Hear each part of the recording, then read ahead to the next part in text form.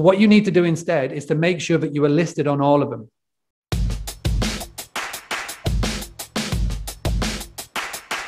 So again, I've got another video that will help you at this stage. And again, it's a YouTube video.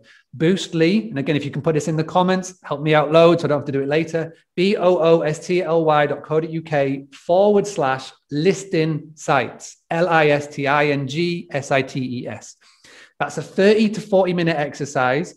And what it's going to do is to make sure that you appear on the 20% of the websites that appear in 80% of your local searches.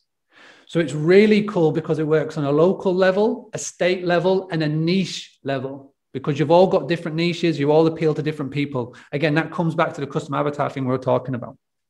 And then finally, if somebody types in a bit more of a specific search term, like for example, rental accommodation that takes pets in Boston, rental accommodation that takes pets in Palm Beach, etc. You know, whatever that may be, right?